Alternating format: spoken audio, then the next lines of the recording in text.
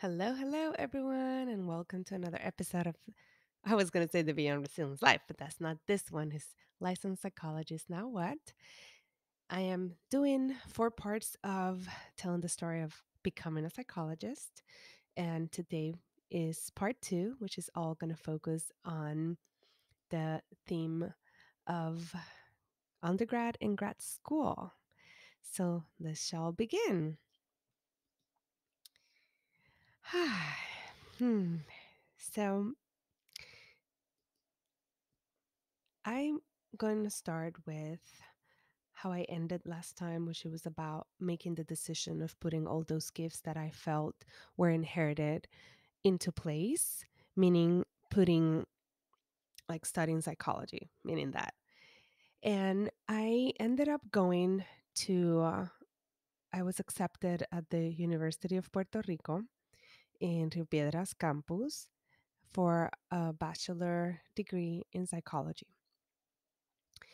I, if you remember from the first part, I was born and raised more on the East Coast in a smaller town, and now I was going to start school in the capital in San Juan, technically Rio Piedras, but that's part of San Juan. And I was going to move out of my house. That in itself was a whole experience. The campus in Rio Piedras is beautiful. Yes, there's a lot of things. Some classrooms has mold in their windows and all this kind of stuff. But the campus in itself, it's gorgeous. And it's also it houses some of the most, in my opinion, intelligent, deep, thoughtful people. It was an amazing experience. To this day, I still consider it as my alma mater, the school that really formed me of who I am today, more than I would say grad school, if I'm going to be honest here, which I am. So the campus Rio Piedras, it's plush, it's nature, it's beautiful, all those kind of things. And over there, I was able to experience some of the most amazing professors, some of the most challenging professors, some of the hardest classes, the more questioning, and I love my experience. I studied there. Technically, I started in the campus in Humacao. That's another story that I'm not necessarily going to share here about it. And then I went straight, to the main campus in Rio Piedras. So I was there from 2001 to 2004. That's when I graduated my undergrad. Over there, I feel like one of the first things that I was learning to kind of about me and reclaiming was my inner curiosity and questioning everything. I think it was one of the first times that I was in a place that welcomed it. So what I mean with that is, if you remember, if I mentioned this, I studied in first with Catholic sisters, with monjas, and then for elementary. And then I went to a monastery that had a high school and a middle school combined with monks. So my whole education was within the Catholic school education. And there's just limitations of what is accepted to question when you're in a religious setting and that's part of your school. Even though, and I'm going to talk more about my middle and high school, did prepare a lot of people to have their own thoughts and thinking, it still was very much of like this is the way and we have to go to masses and stuff like that. So there still was a lot of that sense of shame if you would think differently, and it was not necessarily welcome. And in my house, my father and my family, my nuclear family, was also Catholic, and we would go to mass. I did my first communion, then I did the confirmation, all those kind of steps that are part of the Catholic religion. So when I went to that campus in Rio Piedras, and I was in a place that not only allowed it, but foster that curiosity, that questioning things, that it was even safe to question things, it was like I was in a room with lots of candy. It was so amazing. If I love candy. What I mean with that is baking goods. I'm not into like lollipops and stuff like that. That doesn't light me up. But it was a full room with like baking goods, cakes and chocolate and brownies, from that perspective. And it was allowed. It was fostered. So that's one of the first things that I it took a little bit, at the beginning, the transition to me feel safe enough to question things. But I love how a lot of the classes encourage us to create our own perspective, to question everything, and to get into our own conclusions. I even took a class, one of the class in humanistic. I think I kind of remember the professor's name, Mr. Villanueva. I think it was Villarreal or Villanueva right now. But part of the class exercises were teaching us about problem solving and helping us create, different write papers and stuff, put in different perspectives and like using arguments to go into the pros and cons of each of those. And so we could develop critical thinking. I remember loving that class. Another of the project in that class was going to different schools in Puerto Rico, like high school public schools, and analyzing how, the part of it, the colonialism and all of that was embedded into it looked like a jail system. And so bringing back that critical thinking of questioning things that I would take for granted. During that time, I also joined part of the protests to get away the Marina from Vieques, which is the military had um, like a place that they would practice their using their weapons and all that in Vieques, which is an island that I grew up seeing from my house. And that was, that's where La Marina is. And that movement started to get the Marina out of Vieques, to bring back that land to the people that lives there and make it livable, because with all those testings and the bombs that they were throwing on the chemicals and all of that, it was becoming a very toxic place. It was already a toxic place. And I remember going to those protests and being like, wow, like we're protesting to get this. And it was those first time that I was questioning, this is so weird. I'm a US citizen and I live here. And at the same time, there's all these negative things that the oppressor has placed in us. And it was the first time that I was starting to explore that, because during my schooling years, I would say only in 10th grade, I think it was 10th grade, I had a history teacher that she was part of the um, grain, um, the she was pro independence of Puerto Rico. Let's just put it that way. And she started those seeds, but I was still like 10th grader in my Catholic school, not questioning. But in my undergrad years, those 4 years, I was exposed to more readings about the negative implications of US taking over Puerto Rico, and also changing the narratives that it was not like we welcomed it, because that was part of the history books when I grew up. To be honest, it was like, oh, the US saved us kind of way. And when I went to that undergrad program in la Universidad de Puerto Rico, then he started like questioning those narratives. Did we welcome them? Did they take over? Because those things are so important, because they impact what has been internalized. I also learned way more about the people that started to stand up against them, how they were silenced, killed, and all of that. So a lot of the history that I learned throughout my whole life, I was starting to be like, this was not complete the truth, and there's many other perspectives, and what is my perspective on it? I'm seeing all this different perspective. What is my perspective?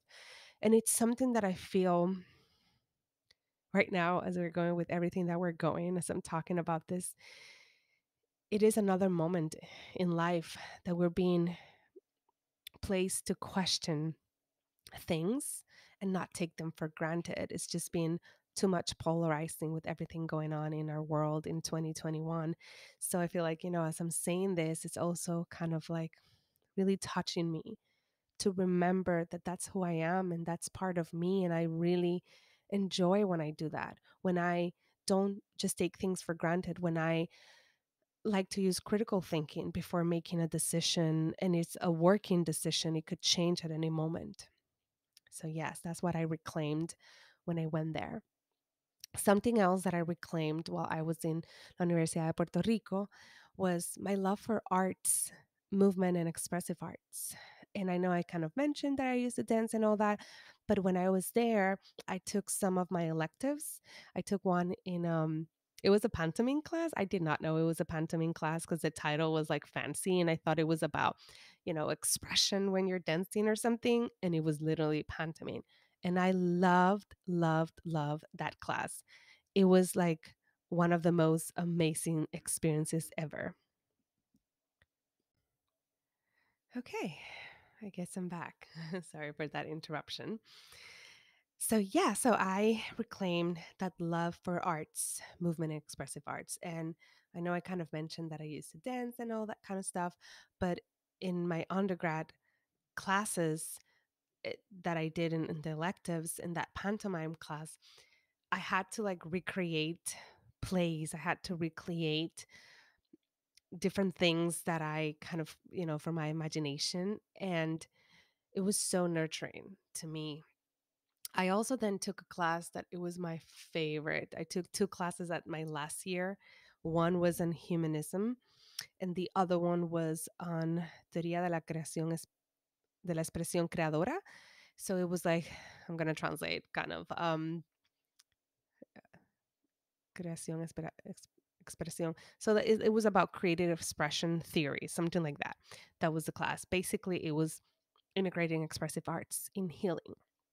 And the other one was just about humanistic therapy. Those two classes were my last year. And I feel like they were like, we say, la última gota, like the last drop that I needed to kind of like come back into what I really like. And in those classes, we had to journal, we had to like talk about our dreams, we had to write a story, and then we had to act it and do integrate drama, color, and use that as a way to go back to our finding who we are. I felt like during that semester, I grew up as a person so significantly. It was like a huge shift that happened during that personal growth. And the insights I got about myself, about what I wanted, it was so healing. It was a class, but it was so healing.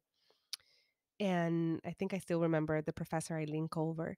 It was amazing. And then the humanistic theories class also brought back what I really believe, because my school, the psychology program, was mostly like psychodynamic or psychoanalytic. So a lot of it was based on, Freud and Lacan and all these theories that in a way had a little bit of a taste of pessimism and like determinism about you got that and that's what it is kind of way. And then the humanistic umbrella would bring more about the human potential and um, the purpose in life, and finding that other side that I resonate way more than just being like from a deterministic perspective. And I'm saying this was my own interpretation. Probably if you're listening and you're into psychoanalysis or psychodynamic, you might say that's not what it is. And that's all good.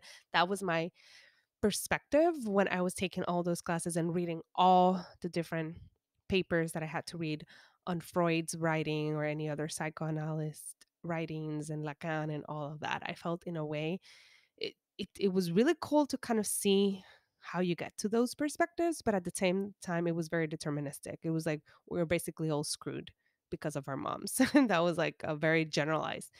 But then the humanistic would bring that aspect of the human is a good person innately. And I like that more. That resonates more with me than the human is just like succumb to their desires and all of that from a psychoanalyst, a psychodynamic perspective that I was getting taught on. So during that time, it was like, wow, there's this other new perspective that is not CBT, that is not like things are determined, but more about that depth into human as who we are, what we came here to do, what is our purpose, and all those kind of things. So that also really helped me to be like, that's what I like. And yes, it was amazing. Then something else that I think it's kind of important that I share about this is during this years, I experienced my first touches of failure as an adult. And I'm going to share some of those and the lessons because I think, especially it's been more than 10 years, that now I can definitely see the lessons. In the moment, probably I didn't, but now I can. So the first ones that I'll share is when I was in undergrad, my school was very research oriented, and a lot of my peers were part of those research programs. And there were this kind of internships that you can apply. And I applied to so many like research internships, mostly in the US, and I did not get accepted to, and this was like undergrad, I did not get accepted to any. And I remember every year being like, huh, like what's going on? And one of the things was I feel like it helped me with improving my writing, improving also like starting that failure muscle, if you want to call it, like getting comfortable to receiving no's and learning from those disappointments. And that also built my determination muscle because whenever I would get a no, instead of just being like, I will never apply again, that's it, I would go like, okay, how can I improve this? How can I do it the next time so I will get in it? And then the other thing was when I was applying for, when I was in undergrad, I applied to grad school. My sister was graduating high school and she was going to go to study in Fort Lauderdale, um, digital media production over there. And there was a school there that I was very, very interested, Nova Institute, something like that. And I applied and it was my number one, but part of it was convenient. I mean, I applied to other schools in Atlanta and other places that probably would, they gave me, they gave me offers and all that. But that school, Nova, was the one that I really, really wanted. And it was that vision of moving with my sister and all this kind of stuff. The school, something that I think is important, the focus more was more psychodynamic. And I applied there before taking the humanistic and the expressive arts class that I mentioned. So I was like, I mean, I like to draw from psychodynamic to explain things and patterns. I think it's so spot on. And I know right now with the whole evidence base, it might be like, well, that's not it. But during that time, from the theories, I felt like it was the one that provided more depth and understanding of the human experience. And so I applied to that school.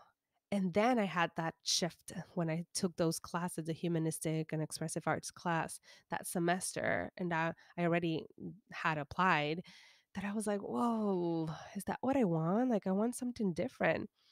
And I did not get in. Initially, that was so hard. I even went to like orientation there and stuff. It was so hard because it was the first time that I put all my eggs in one plate and they kind of dropped, if we want to say. And I went through a lot of questioning because the internship, I just cared but didn't care. But that was the first thing that I really, really, really felt like I wanted it, and it didn't happen. So at the beginning, it was that time of dealing with grief. Like, what am I gonna do? Am I gonna go to grad school?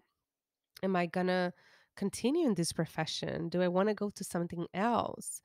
I went to a little bit of an existential crisis during that moment. And I remember I had the professor from the humanistic course, and I think his last name was Delgado. And I would talk to him a lot, like, oh my God, I don't know if I should continue this path or if I should go to a different. It impacted me so much that I did feel like if they did not accepted me there, then maybe that was not my path to continue in psychology. Now that I look back, I'm like, oh, wow. But yes, I had that. And I remember during that time, I also had a lot of physical symptoms. My stomach issues came back with vengeance, and I was dealing with a lot. I remember being like back and forth, back and forth. He was such a good mentor.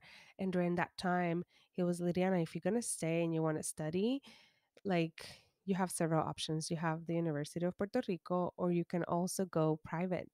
And even though I love the University of Puerto Rico, there's a lot of challenges studying there because if there's any protests or something, then the school shuts down and then you can get, behind and all this kind of stuff. And I did, even though I knew I wanted a doctorate or I kind of was exploring the options, I did not want it to stay there forever. The other thing is that the University of Puerto Rico, you know, there were some pieces that felt like unsafe being there at night, and all those kind of stuff.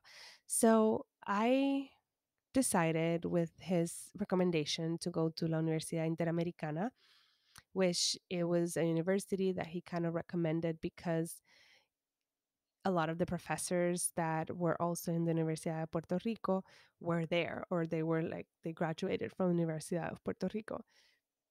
So that's what I ended up doing. And now, as I look back, I'm so happy that I was not accepted to Nova because it was more of psychodynamic. And now, as I'm working with a lot of people that have gone through graduate programs in the US, first of all, it would have been way more money.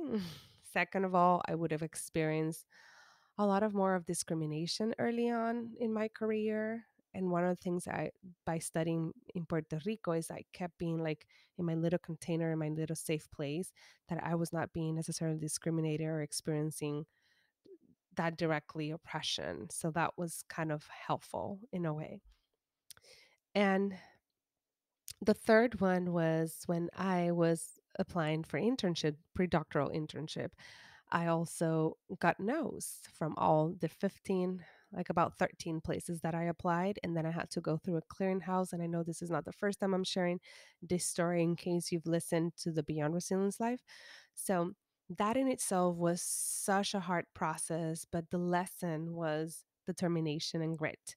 It really solidified my intention, and it gave me the opportunity that when you work, I don't like using the word, but when you work towards something, I was going to say hard, you can get it if you keep on trying. And that experience helped me because later in life, as I'm struggling with things, I always go back to like that moment. I did not get it, and I kept working hard. I kept using, all the things that I learned through manifestation, the power of the mind, and hard work, and all of that. And I was able to get something. So it's one of those things that whenever I feel like, "Ah, I cannot make it in life," it's, oh, I did that. And that helped me. So I'm so happy in a way that that happened because it really helped me for and prepared me for later on. And so now, as I'm talking about grad school, let's go back there. In grad school, I went to La Universidad Interamericana, like I mentioned. And over there, I felt like some of the things that I reclaimed, number one, was my voice and arguments.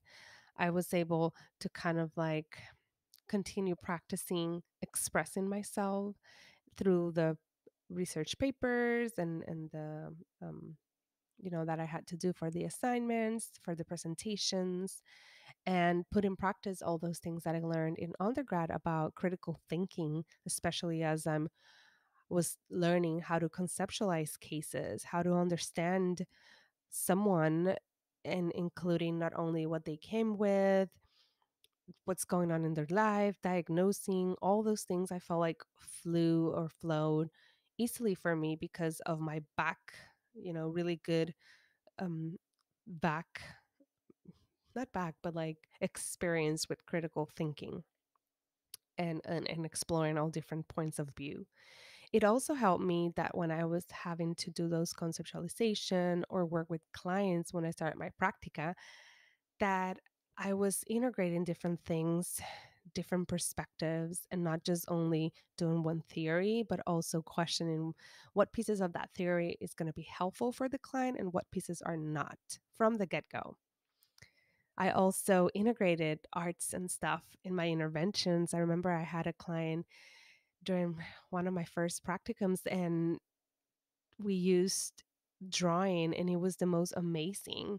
It was a client that we used um she was going through like difficulties in understanding her life, and I guided her to like a guided meditation, and she drew something, and later on we worked with that image, and that was so beautiful, and I loved it because I was able to integrate all that creativity that I kind of solidified in my undergrad.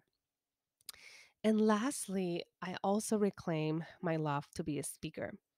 During grad school, you have to do also in undergrad, but in grad school, I felt like I had to do way more presentations, class presentations, and work in group and all that kind of stuff, not only for my classes, but also later on when I was doing practicums, and that part really helped me.